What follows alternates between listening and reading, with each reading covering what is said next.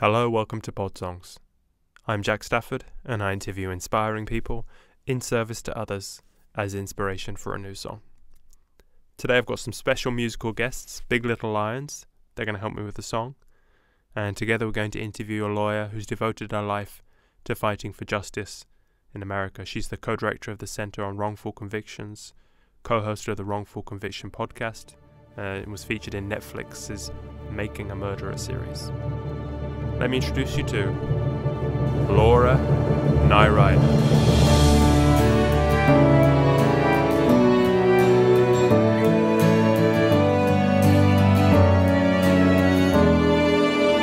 Great. Hey, everybody. Hello. So I'm Jack, who we were emailing. You can see from my Nice to meet you, name Jack. there. And Yes. this is Paul and Helen. You're all in different places, so you're pointing. I know you're pointing a completely different place. Wait, Helen's over there. But it's, Paul's over there. it's very nice to meet all of you. I'm Laura. Nice to meet We you. are all literally in Nice different to meet you. places. Paul is in Ohio. Is that right? Yeah, and Helen is in Vancouver Island, and I'm in Italy. And where are you? I'm in Chicago. Chicago. Oh, right. Yes. Yes. Just up the street. Yes. Oh, yeah. Exactly. Exactly. Great. We've driven by Chicago many times. Well, We played in Chicago. didn't Oh, we? we have. Yes, we did. We did. Yeah. So, so are you a band? Tell me a little bit more. I love the concept of your podcast, and I'm curious how it came about, and the genesis of it. Sure. Well, I'm the host every week, and every week I have guest musicians to come on and make it sound much better. So we have these guys to come on, Big Little Lions, and they're going to help make the song. Big Little Lions, and you a different band every week. Is that Yeah. right? Musicians every week. Yeah. Big Little Lions. That's really great. Can I find your music on Spotify if I look? You can. Amazing. We're releasing something new each month. So if you're desperate for new music, I'm a music person. What kind of music is it? kind of folk pop. Lovely. Yeah. Pretty palatable. The podcast we have on Wrongful Convictions is executive produced by Jason Flom, who is a longtime music executive. So Oh, cool. yeah. So Nice. it's a fun space to be in, and I am always looking for new music. So exciting! Cool. Can't wait to hear your stuff. Well, we're a band from afar, so we didn't really think the pandemic thing through when we decided to do that. So is that right? You record from all these different locations? Well, no, Paul's in Ohio. I'm in Vancouver Island. We got together just to record for music for TV and film, which we still do. Mm-hmm. But then we ended up being a band and touring, which is Yeah. so we have when the pandemic. 1 year ago, we played our last show, live show. Where were you? Yep. We were in BC, Central Interior BC, and then Paul's like, I think I need to go home. I got an early flight home. Yeah. Yeah. For about $150 from Oh, man. Vancouver to Cincinnati, and I was like, I got to go back. Yeah, So. of course. And maybe one day there's some hope on the horizon, just starting to form. Yeah, I mean, for us it'll be a while because obviously we're not in the same country. Helen, you thought we'd be back in Toronto by May of that year. I really did. Oh well. Do you do most of your touring? So did I. in Canada? What's that? Do you do most of your touring in Canada, or are you everywhere? Canada and the States. We were supposed to be in England actually now, but obviously that's been postponed to next year. So Massively hopefully, shut down. hopefully next year we'll be in England. Lovely, We'll see. lovely, great. And how's this lockdown been for you? How's it affected you? Oh, well, I mean, it's just been about a year for all of us, hasn't it? I have to say, I'm one of the sort of fortunate ones in that the lockdown coincided perfectly with the release of 2 seasons of our podcast, the first 2 seasons of our podcast on wrongful convictions, which of course I do here in my closet, in my guest bedroom, in my house, right? So being forced to be at home and cut out the extra commute time actually gave me a lot of extra time to work on the podcast, which is pretty successful. We hit #1 on the US charts, which is exciting. Wow, nice. Yeah, totally, shocking the hell out of us. Yeah. COVID, Wow. it's like you attribute it to COVID craziness. I don't know, that people wanted to listen, but That's great. Yeah. So it's been nice in that way that it was sort of the additional time to focus on creating content. But it's been hard. I've got 2 little kids and homeschooling and Oh man, that's hard. So, well, both of you being podcasters, how often do you do a new podcast? So our release schedule, we did 2 seasons, 12 episodes each. So, and 1 episode a week. So it is pretty intense. Now we're gearing up for a 3rd season. I'm just trying to find the sort of shreds of will left that I can sweep. Yeah. But it's also quite sad, isn't it? There's so many wrongful convictions that you've got enough material. I think you've done 200 episodes now. It's insane. Wow. Yeah, it's absolutely insane number of wrongful convictions there are. Sadly, there is way too much material for this type of story. Yeah, it's kind of it's horrible to say it's good for the podcast, but not good for the world. Well, I mean, one of the exciting things about our podcast, Wrongful Conviction, and the different podcasts that air on that network is that we really do believe in driving change with these stories, right? So we have these stories because we all, in our different ways, work on these cases. We know the people that it's happened to, we know all of the players in all of these different cases, and being lawyers or advocates who worked on these cases for years and years and years, because sometimes these cases take years and years and years. You get to know the system really intimately and where it fails. And in so many of these cases, it's failed not just at one moment, but at several points along the road. And, what we do when we tell these stories is we take the opportunity to really drive a campaign for change that's been very successful. We've been working a lot on new laws that govern the interrogation room and that govern the way that kids are represented, right? In most states in the United States, kids are not allowed, or kids are allowed to give up their right to lawyers in the interrogation room. And that's something we're trying to fix. Among a lot of other How do you not take that home with you? Oh, I take it home with me. I mean, how do you let it? Is there a way that you can let it go so you can be with your kids and stuff like that? Yeah, I mean, I get asked that question a lot, and I never have a very good answer to it, because the answer is that I do take it home with me, right? These cases, they're not just cases, right? My clients are people that I know for 10 years, sometimes 12 years, 15 years, because that can be how long it takes.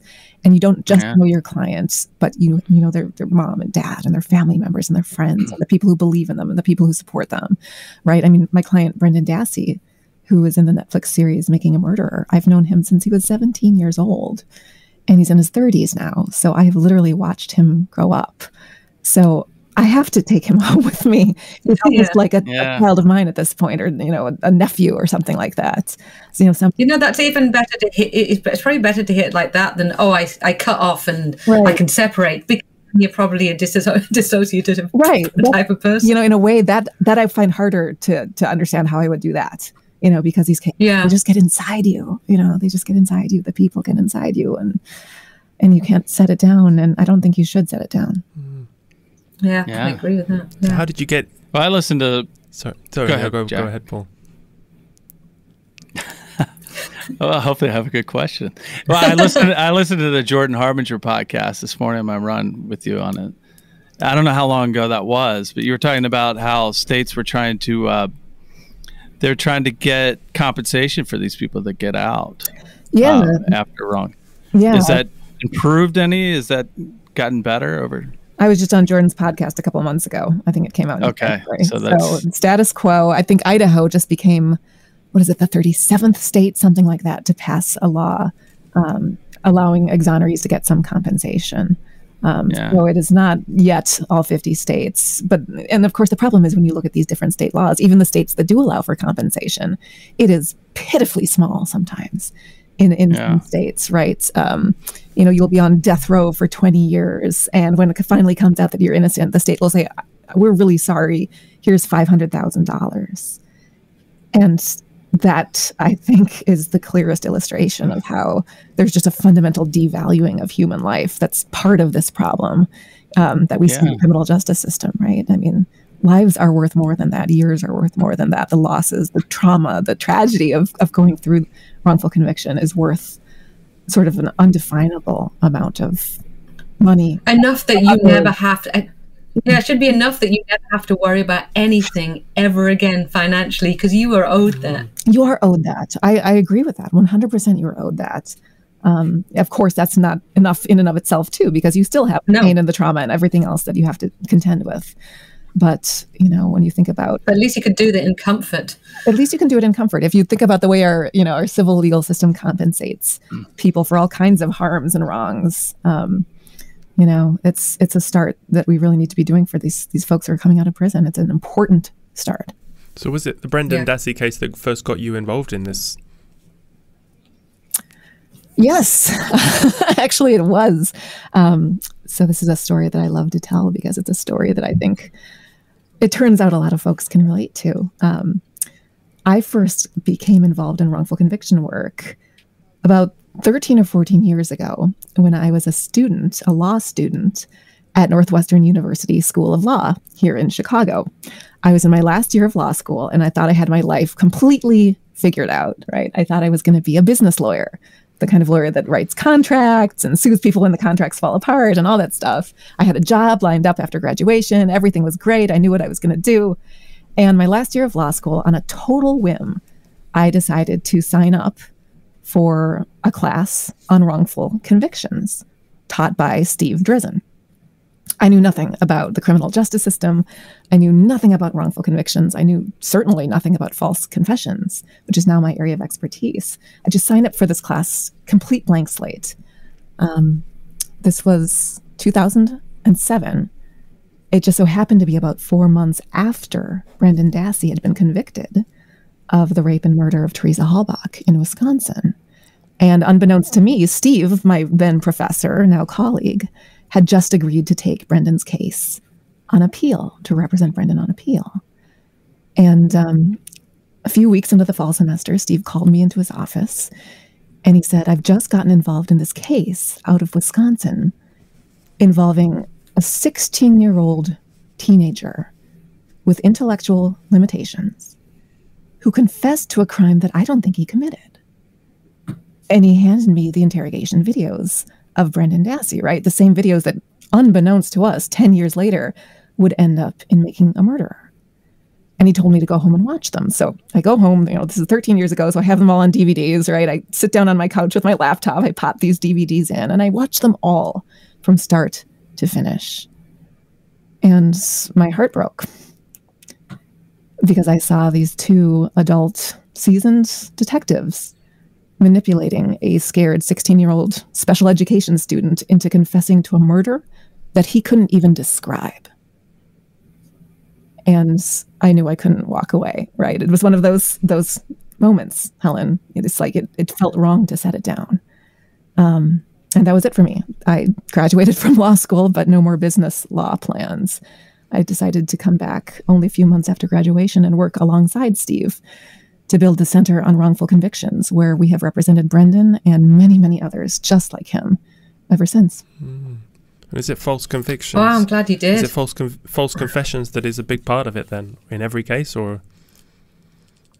False confessions is my area of expertise, one of my areas of expertise, and Steve's as well. So false confessions are, I mean, this fascinating counterintuitive phenomenon, right? And nobody understands why someone would confess to a crime they didn't commit. We all think, of course, I would never do that. That makes no sense.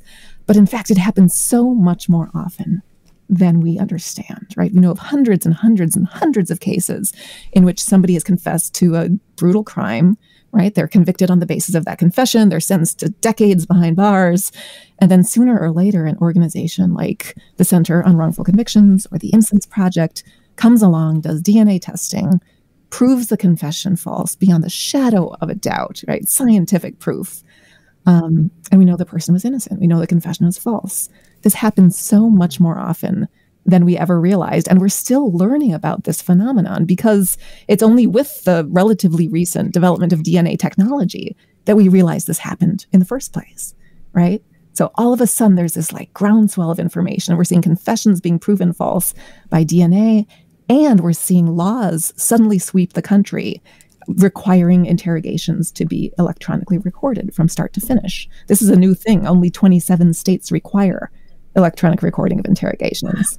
So it's like this combination where all of a sudden we can prove confessions false with DNA, and then we can go back and actually watch the interrogation that produced this false confession, that made this innocent person in his or her right mind, not always intellectually limited, not always young, not always particularly vulnerable. What could cause this person to do this incredibly counterintuitive thing? And we have all this new information, and we spend a lot of time watching those videos, looking for commonalities, looking for patterns, and thinking about ways to solve this problem.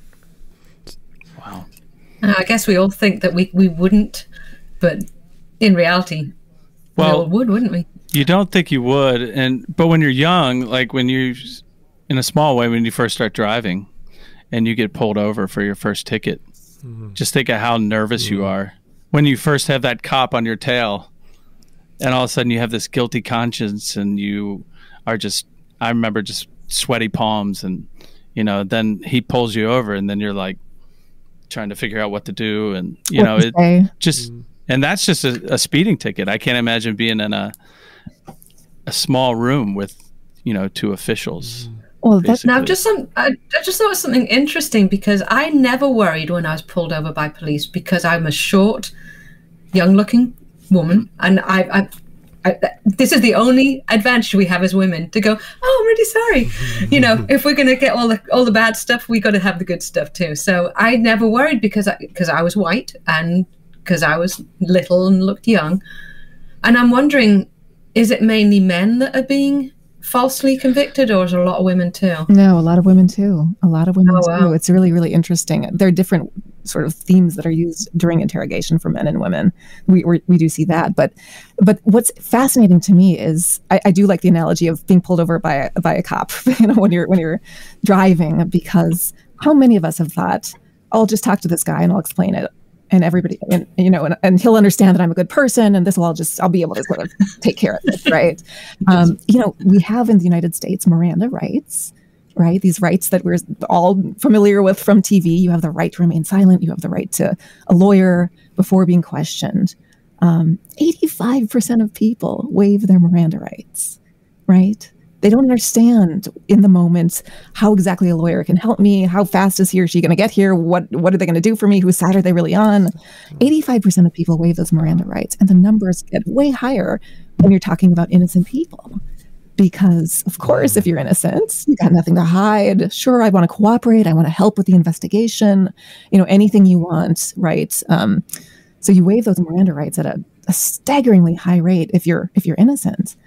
And then comes the interrogation. And this is one of the parts that really fascinates me, is the psychology of the interrogation room. These are tactics, psychological tactics inside the interrogation room that were developed 70 years ago here at Northwestern University in Chicago, where I now teach, right? Before then, interrogation was mostly about physical tactics, right? That's what they used to call the third degree. You hang somebody out the window until they confess, or you slap them around until they confess. And 70 years ago, there was these reformers here at Northwestern who said, well, let's make this more humane. Let's develop psychological techniques, right? And it's those techniques that we're now only starting to understand are just as capable of causing false confessions as beating someone until they talk, right? So these psychological techniques, they basically work to turn the world on its head for the person being interrogated. You are told that that there's a ton of evidence against you, right? That no one will believe you're innocent, that you are caught, you are trapped, you are cornered. There's no way you can talk your way out of this. No one will believe in you. You've got no help on the horizon. You're absolutely going down for the rest of your life, yada, yada, yada, right? That's the first sort of half of interrogation, is reducing you down to hopelessness. And we know that during this phase of interrogation, police officers in the United States are allowed to lie about the evidence against you, right? So my lab says they found your DNA at the scene.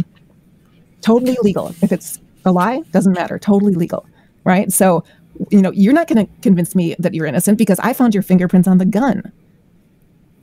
Totally legal to lie about that. Is that in all states? So this is in all states, absolutely. And it happens every day. It's like that gaslighting abuser, right? But on speed, because it's like. And think of this as you, right? You're sitting there, you're going, I've never been to this crime scene. How could my DNA be there? I've never touched this gun. How could my fingerprints be on it? But more to the point, you're thinking, there's a cop, or there's 3 cops in my face. And boy, do they seem like they believe this. There's been some horrible mistake. I don't know what it is, But if they think I'm guilty, everyone is going to think I'm guilty. What am I going to do, right? This is part of this reducing down to hopelessness. So once you hit that sort of rock bottom, I'm never going to be able to convince them I'm innocent. There's nothing I can say to get, to sort of solve this problem. That's when police officers are trained to offer confession as a way out. Right. Look, if you just tell us what happened, people will look at you differently. If they'll look at you as a cooperator, tell us you have remorse. The judge will look at you differently that way. The jury will understand. You'll be able to get out of this room and maybe call your mom. You'll be able to go take a breath and sort of think about things. We just need to hear it from you, why you did this, explain it for us, and maybe things will get better for you. Right. That's how you get confessions. Wow. These are incredibly powerful tactics. Well, just from you saying that, I already feel guilty. Right? I want to confess. This is your moment, Paul. If you have something on your conscience, we will look at you better if you tell us what. Yeah, I just can't imagine. I'm lucky. I was never put in that positions besides the random speeding ticket. But that was more when you're young, so I could see why they go after kids that are, after kids. Well, and it's true that kids and people with intellectual disability are more vulnerable to these tactics. They're more vulnerable in general to sort of the pressure from authority figures, manipulation, that kind of a thing. But it is also true that, when you look at the annals of false confessions, all these hundreds of cases that we study and that we know about, I can name you white-collar workers who have falsely confessed. I can tell you about college graduates. I can tell you about people with very high intelligence levels, right, with graduate degrees. These are really, really, really potent tactics. And, the lesson for me is that every single one of us has our breaking point. So there are, and that's what these tactics. So they're taught in schools. The police can go to learn these techniques. Yeah. So there are interrogation training firms, police training firms who do go all around the country to different police departments and train people. I've actually attended some of those interrogation trainings and heard these tactics be shown. They show videos of people doing it, and the audience sort of learns how to do it. I actually attended a training. This will blow your mind, where it wasn't police officers who were being trained to use these interrogation tactics. But I went to a training for high school principals and vice principals who were being taught to use these exact tactics to question kids at their school about whatever disciplinary infractions the kids were suspected of, right? I mean, they were literally showing videos of murder interrogations to teachers for use on kids. I was there. To what end? I mean... Well, that is a great question. I mean, at school, I get it with the police. They want to convict someone, but in school, how is that helping children? Well, I mean, we have a real problem, a growing problem in the United States with the school to prison pipeline, right? In a lot of schools now, there are police officers stationed in the schools. A lot of these interrogations and interviews of kids take place in the schools. Sometimes there's a principal present. So there can be a muddying of the school administrators and law enforcement. And that's exactly what I saw at that training. Yeah. Do you think it's a victim of having private prisons? So they need their quota? I think there's a lot of contributing factors to what makes the system so profoundly unjust. And yeah, private prisons are absolutely one of them. The incentives that permeate the system are all wrong, which is frankly why I'm so glad that there are folks like you and so many other people right now who are talking about the criminal justice system publicly, because that is what's going to push back, I think, and what already is enabling pushback against a system that has really operated in the shadows for too long, and that has allowed, corruption and bad incentives, bad training, all of that stuff to flourish. But when you've got crime for profit, essentially, that just blows my mind. It blows my mind. I mean, talk about the wrong incentives. That's exactly right. But the good news is there are some organizations out there in law enforcement who have woken up to the problem of wrongful convictions. So these are people that we seek out on a regular basis, right? If you're a progressive prosecutor or you're a progressive law enforcement officer, folks reach out to us all the time. Help us learn how to do it better. Can we sort of work together, study what goes wrong in wrongful convictions, maybe understand how we need to do it differently? We've actually worked very, very closely with the second largest police interrogation training firm in the country following Making a Murderer, they called us up and they said, we were horrified when we saw those videos of Brendan being interrogated. They now use Brendan's interrogation video to train police in all 50 states how not to interrogate kids. But he's still in prison after so many millions of views. Yeah. I mean, It's absolutely horrific. How is he still in prison? I mean, how is that allowed? Did they? I didn't watch all of Making a Murderer. I find those things, it just makes me so sad. So I didn't. So did they ever find the actual person who was the murderer? So the legal system works incredibly slowly after you've been convicted, and it is geared at doing everything it can to preserve the conviction, and that is true across states. Right. That is the design, the intentional design of the criminal justice system is to prize finality, the finality of the conviction above almost all else. So, we at the Center on Wrongful Convictions, my colleagues and I have exonerated more than 40 innocent men, women, and children and secured the release of dozens more. These cases can take well over a decade. And Brendan's case, heartbreakingly, is a great example of that. So they know that he didn't do it, right? People know that he didn't do it. I think people around the world know he didn't do it. The question is, do the people who hold the key to his cell doors, what do they? And who holds the key to his cell doors? Well, he has a couple of options, right? Somebody in Brendan's position, being this far along in the process, has a couple of options. The one person who certainly holds a key to his cell door is the governor of Wisconsin.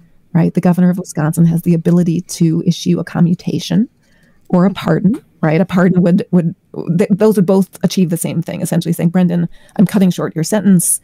Go home where you belong, where the world can see you belong. So that's one person who holds the key, and one person who we had high hopes for at one point. The governor of Wisconsin, Tony Evers is his name. He came into office a few years ago, not through sort of normal political channels. He came to the governor's office from the State Board of Education. He's an educator. Mm-hmm. He's a teacher. And when you look at Brendan, 16 years old, special ed student, all of the accommodations that he needed, this is a kid who in class, his special education accommodation, because of his disabilities, his accommodation was that he was recommended to have an adult sit next to him in class to help him understand the words that the teacher was saying to him, right? That's what he needed because of his own disabilities around processing language. You take that kid and you put him in an interrogation room, right? 4 interrogations over a period of 48 hours with police officers. And, his interrogation's been studied. They were hitting him with 5 to 6 questions per minute. He didn't stand a chance. Frankly, it's a miracle that he lasted as long as he did in that interrogation room. And we were very hopeful that Governor Evers would see the absolute injustice. It doesn't take a lawyer to see the injustice of what happened to Brendan, right? It doesn't take an expert. It takes a teacher. It takes a mom or a dad. It takes a neighbor. It takes somebody who knows someone vulnerable like Brendan. Or someone at least who has the heart to care about someone vulnerable like Brendan. We had very high hopes for the governor. So far, those hopes haven't been realized. But I wonder how the governor justifies that in his thinking, to not, after the world has seen that.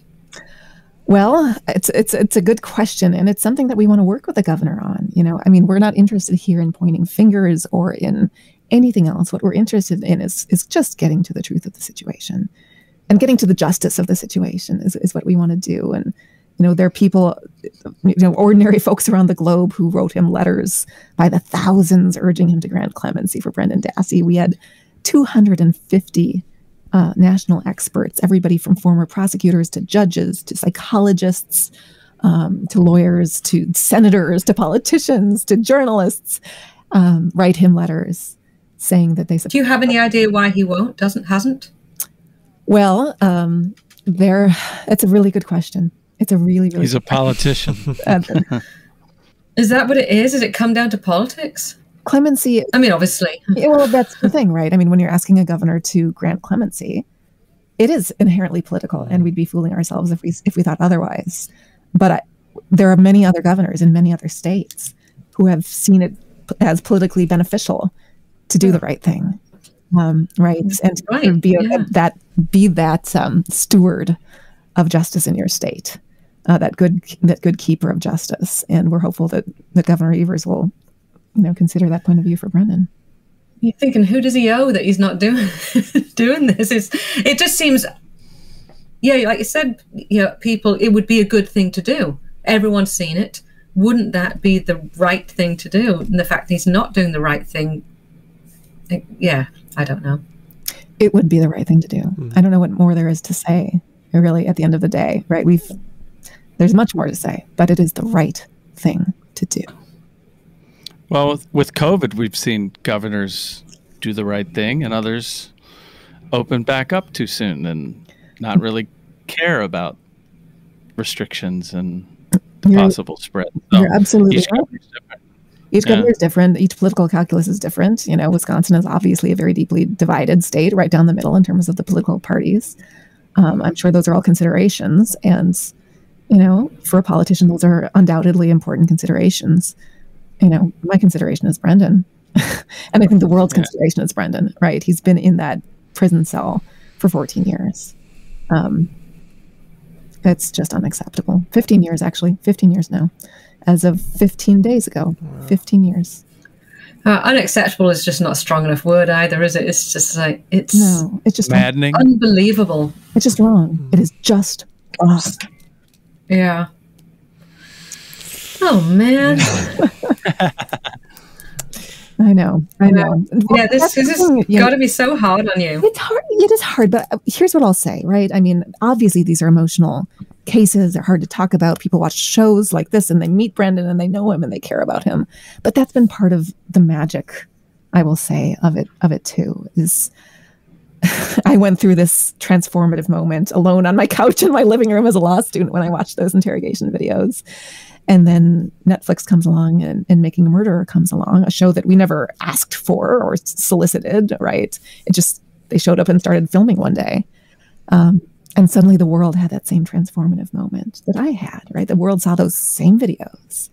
And, 20 million people watched that show in the United States in the first 2 weeks alone of its release. And of course, it was released globally and absolutely lit the world on fire. I mean, all of a sudden, people were, energized. They were motivated. They were disturbed by what they saw happen to Brendan.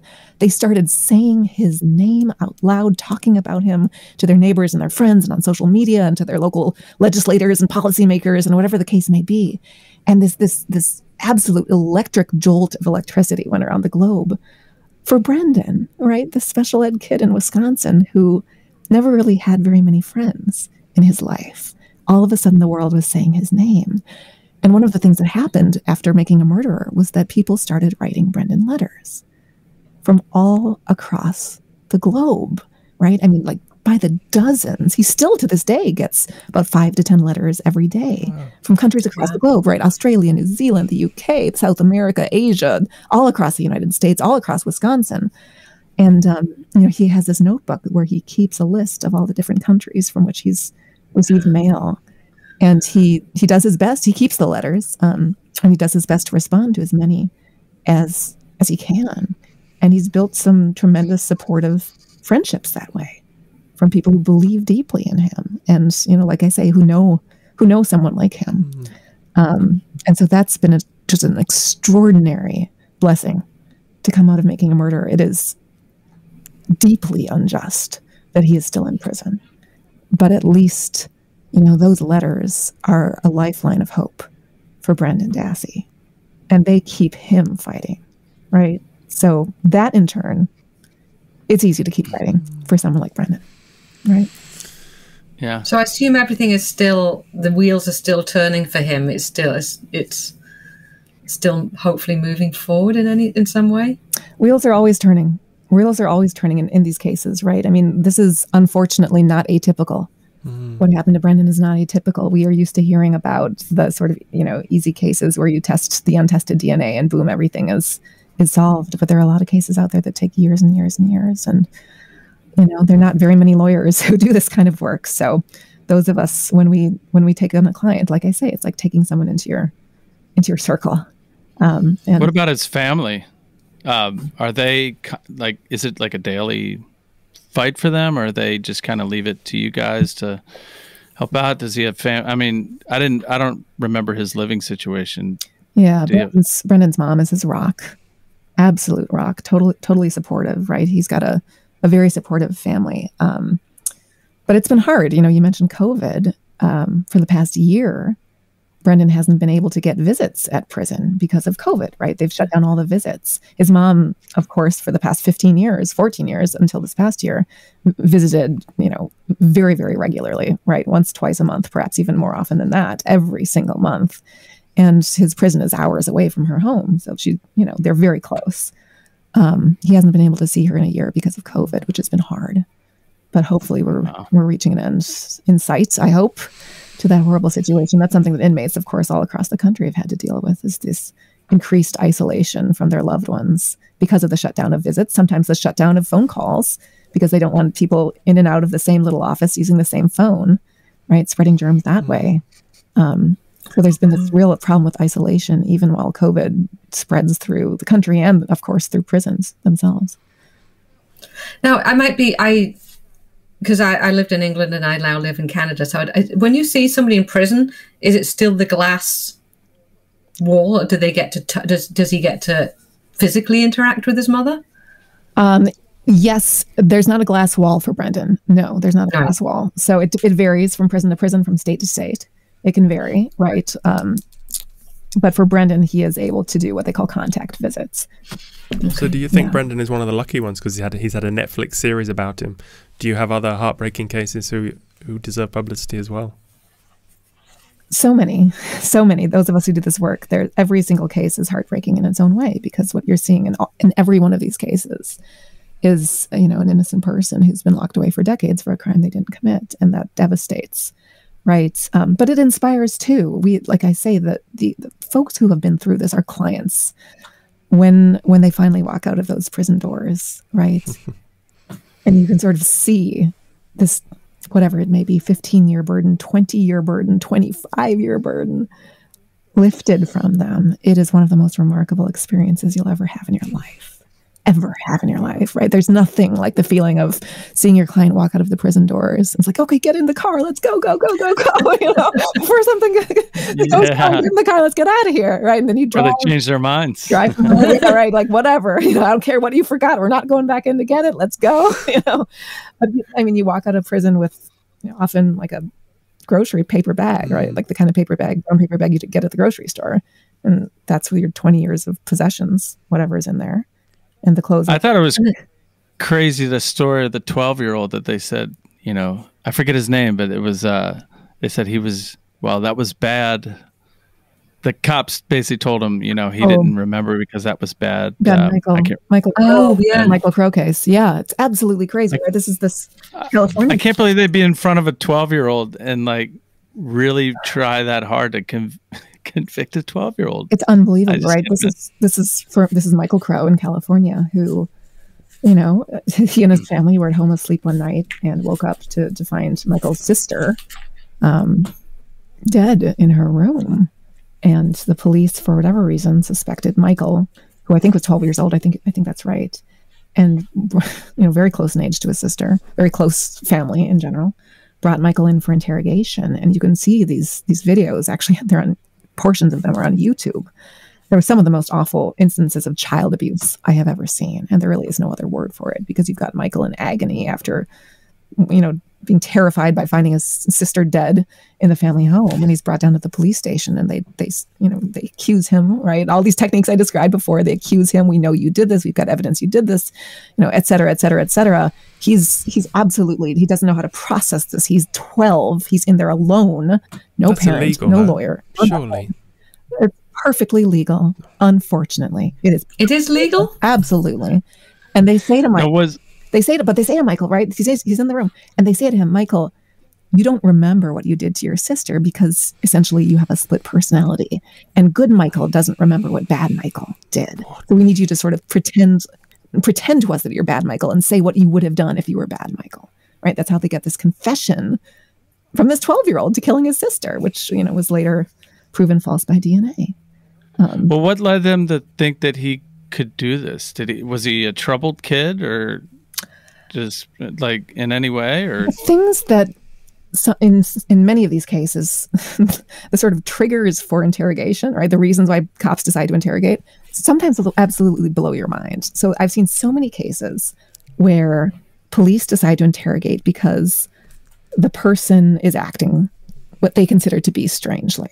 Okay, so there's a case, I've seen cases where, somebody discovers their mother's dead body, right? Comes home from school, 16-year-old kid comes home from school, discovers his mother murdered in their home, completely freaks out, right? Calls the cops show up, and the kid is so upset. And they think he's too upset. And then they interpret that as suspicious, like over the top, right? Like sort of dramatic instead of, so I've seen that. I've also seen cases where the police, same scenario, right? Similar scenario, police show up, you've just found a loved one killed, and you're in shock, and you're sort of like calm about it, right? And I've seen situations where that triggers interrogation. We thought you were too calm.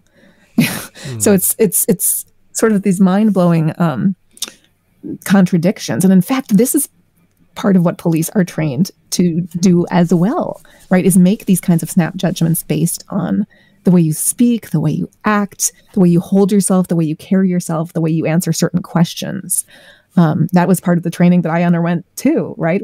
Stuff like, if you look up and to the right, it means you're lying.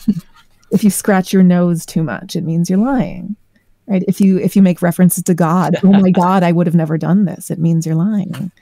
If you say, I don't recall, that means you're lying. I mean, this sounds comical, but this is actually what police are taught to this day in this country. And that's how So not only are you going through the grief, but you also then have to figure out what the best way to react is. Well, that's the thing. You have no idea. I mean, in that grief-stricken moment, I know. How do you you're being analyzed in this way, right? That you're being critiqued. And we see that over and over in a lot of these cases, this sort of misreading of body cues, this belief that you can figure out whether someone is guilty by just how many times they scratch their nose. It sounds more like a systems failure, because the prosecutors are not helping, the judge doesn't rule the confessions as wrong, and the jurors, and then the appeals thing. It sounds like a system's broken. So do you feel perhaps in your work that you're firefighting, and maybe you should run for politics or try and change the system? Maybe I can run for governor of Wisconsin. No, yes, you're absolutely right. No to the politics, but yes to the systems. I leave the politics to more skilled folks in that arena than me. But you're absolutely right, though. In these cases, it's not just this one moment of bad interrogation techniques or outdated interrogation techniques being used in the interrogation room. It's then the judge that admits the confession. It's the law that sort of demands that the judge close his or her eyes to what happened in the interrogation room, right? It's this belief that we all have, all of us potential jury members, that if someone confesses, they must be guilty, right? That's a huge consideration here. It's defense lawyers who haven't been educated enough about false confessions, who don't understand, who don't believe their clients when they say, yeah, I confessed, but I'm actually innocent. You can see failures in every phase of the system. Absolutely right. So this is, but that's part of the importance, I think, of wrongful conviction work. When you see these cases and these profound failures of the system, when you study these cases, it's almost like doing an MRI of the system, or an X-ray of the whole system, right? It just lays bare. It's broken here. It's broken here. It's broken here. So it's useful to study in that way. Wow. Well, you're not inspiring me to emigrate to America. So. I mean, I've seen witness broken systems firsthand, as far as my father had dementia and a couple of years ago. And just to get him into the proper home, it kept coming back, he doesn't meet the requirements, which later we found out was he didn't have the right insurance. He didn't have expensive insurance. And those were small. For compared to wrongful convictions, those were smaller hoops to get through. But it just showed me how broken systems are, and how they just a lot of it comes down to money. A lot of it comes down to, and they don't tell you that, obviously. But You know, so there's things behind the scenes of these processes that you don't, somebody from the outside. I've heard that the realize senators that, in America have yeah. no motivation to change the law, because if they do change the law or reform prison reform, for example, and then somebody on their watch or because of their work, somebody, commits another crime or that something bad happens, they've got a lot to lose but very little to gain. That is a concern. It is, for a lot of politicians, I think, for at least some politicians, that's a concern, right? If you grant clemency, if you do these things, right, what happens if then there's a horrific crime spree later on in your state and you're viewed as soft on crime and that'll be all shoved down your throat, in the next election. I would hope that we are electing leaders, and I do think we have elected some who care much more about people than their own political fate. And I know that's asking a lot of politicians as a group. But I do think there's some really important conversations that are being had out there now in the political realm that, again, when I started this work 15 years ago, would be sort of unthinkable. There are real conversations now about, for example, abolishing the death penalty, which we still have in many states in the United States. I mean, the idea of Virginia, right, is on the very cusp of abolishing the death penalty. It is going to do it. It has passed both the bill to abolish the death penalty there is there's no impediment to it being signed. It's going to be signed and enacted. This is a state that has been an absolutely prolific executor of people. It's one of the top states in the United States in terms of the number of people it has executed. And it's, finally there's political will there to abolish the death penalty. And it's wonderful to see. It's wonderful to see. We know the death penalty isn't a deterrent to crime. We know it's racially biased in its application. We know there's a degree of arbitrariness in who gets sentenced to death versus who doesn't. If you live in a state or a county that's one of these sort of death focused areas, you're more likely to be sentenced to death. We know it's just an unnecessary, outdated, expensive, unfair, and immoral system of punishment. So I'm glad to see political will coalescing around that. I really am. So we're moving in the right direction. I'm a believer in progress, aren't you? Oh yeah, I keep having to convince my 23-year-old daughter, because she gets so down with the world. And I said, but compared to when I was born, it feels like snail's pace sometimes. But I'm allowed to get a credit card without my husband, so there's little things like that. Right. That's right. The moral arc is bending, and it's it really is. It really is. Again, I mean, it blows my mind, because up until about 5 years ago, I would have, I go around talking about false confessions and everyone's like, yeah, Laura, what? That's crazy. No one does that. And all of a sudden now, for the first time, people believe in it and understand wrongful convictions thanks to podcasts and TV shows and series and movies and all of these things. And songs, hopefully now. Songs. I think this is West. And songs, exactly. You can join the ranks of, there's some incredible songs about wrongful convictions, right? Bob Dylan's The Hurricane. Well, that's the only one we could think of. Do you know any other songs about wrongful? Yeah. That's the like iconic one. I'm gonna have to think now. I can just hear it. The only thing I can hear in my head right now is my colleague Steve Drizzen, who's like a huge music fan, be like, Laura, why didn't you think of blah blah blah song? Wasn't there a theme song for the movie Innocent Man with, I think it was Tom Selleck or somebody like that was the star of that? Well, The Innocent Man, actually, speaking of which, Tommy Ward, right? This is Carl Fontenot and Tommy Ward are the two defendants in that case from Ada, Oklahoma. The Center on Wrongful Convictions, which I now co-direct, represents Tommy and has for many years as well. It's another classic false confession case. This unbelievable case in which Tommy tells the police about a dream, sort of a nightmare he had, in which, he witnessed this murder happening, and they turn that dream into a confession. Right? Come on, Tommy, you didn't dream that. You were actually there. You were actually there. Right? We've got evidence you were actually there. No one's going to believe you if you just say this was a dream. Yada yada yada. How do the cops doing that sleep at night? I don't know how you live with yourself when you're doing something knowingly. Well, the crazy thing is that in at least a good chunk of these cases, the officers are doing what they were trained to do. I mean, that's what blows my mind, right? That's what blows my mind is we just, there's corruption. Yes. There is misconduct. Yes. There's also a lot of bad training out there, a lot of bad education. So I think if we attack from all angles, I think that's most productive here, right? But yeah, Tommy Ward has been in prison since 1984, based on this dream confession. Right, the Netflix series The Innocent Man, which is based off John Grisham's book The Innocent Man, which is about this case, came out a few years ago. Since then, just this past Christmas 2020, my colleague Greg Swigert, Tommy's lawyer at the Center on Wrongful Convictions, won Tommy's case for the first time in 35 years. It was like a few days before Christmas. The court issued an order. We were overturning this conviction. There's been misconduct. The state hid evidence of his innocence. We order him to be immediately released home a few days before Christmas. And we were so excited.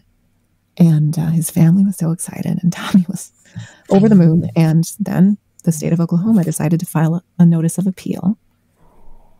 And the court said, okay, we'll keep Tommy in prison during the appeal. So he's still there as we are gearing up for this appeal, which, it just goes to show you it ain't over till it's over in any of these cases. As obviously, I hope he's friends with Morgan Freeman in there. I keep thinking of Shawshank. Totally, right?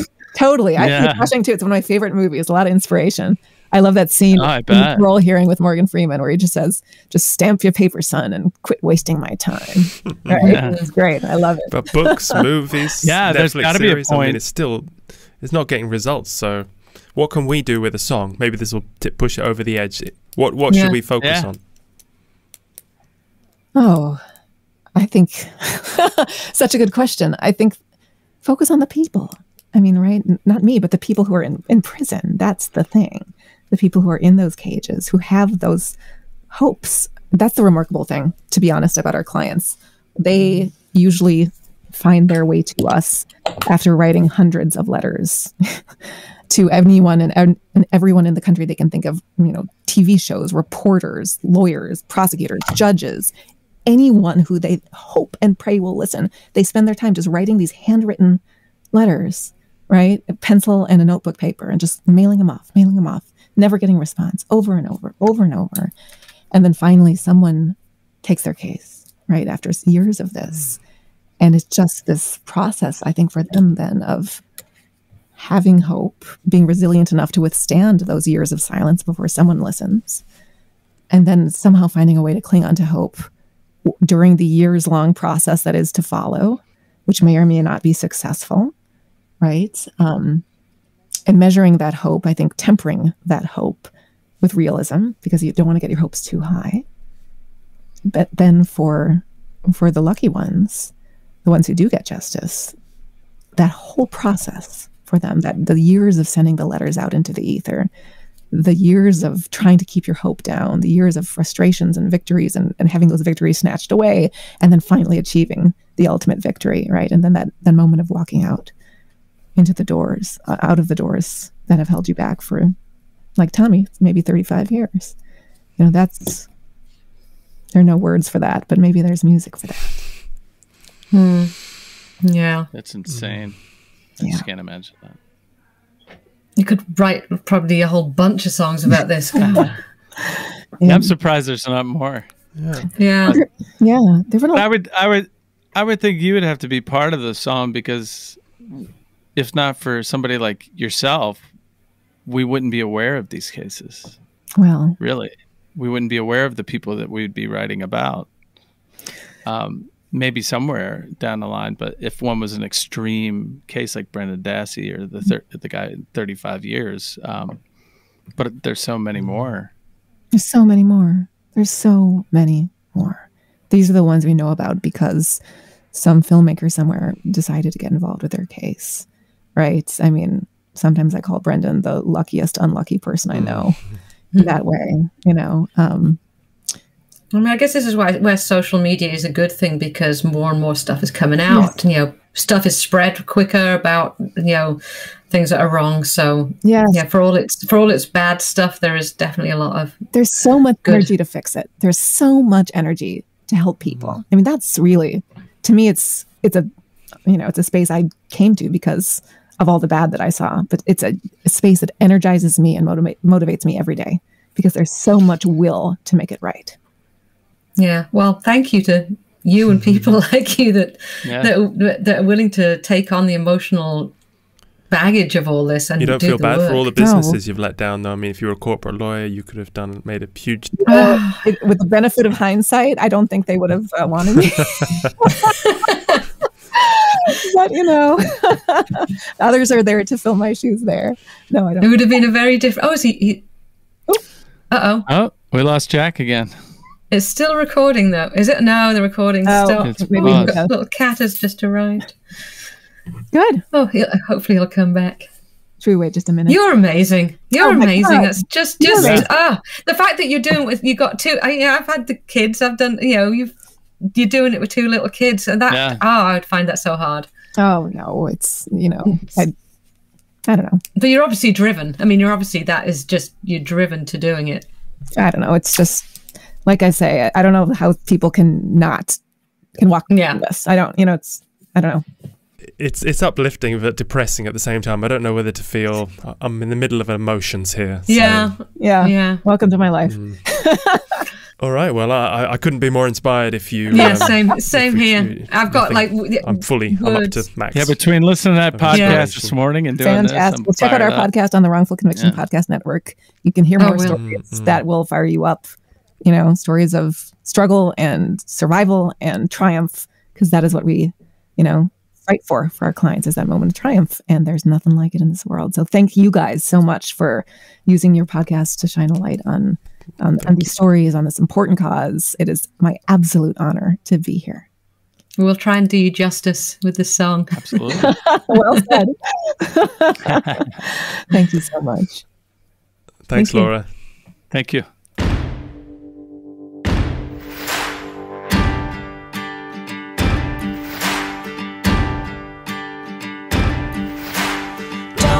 Say a word, they lie.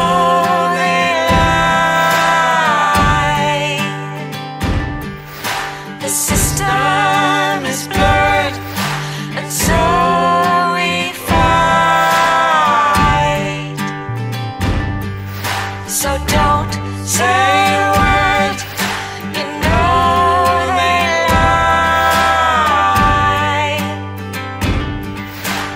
They pulled it out of you, a story with no truth over your head. They get up in your face, tell you you'll be safe if you say what they said. Don't say a word, they lie.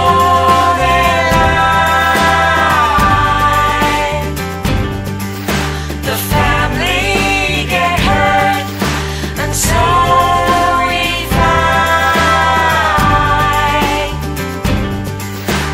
No shred of evidence, victim of circumstance, put you away. How do they sleep at night knowing it's not right? They know that they made you say, don't say a word, they lie. Their power is learned, and so we fight. No alibi, so they say what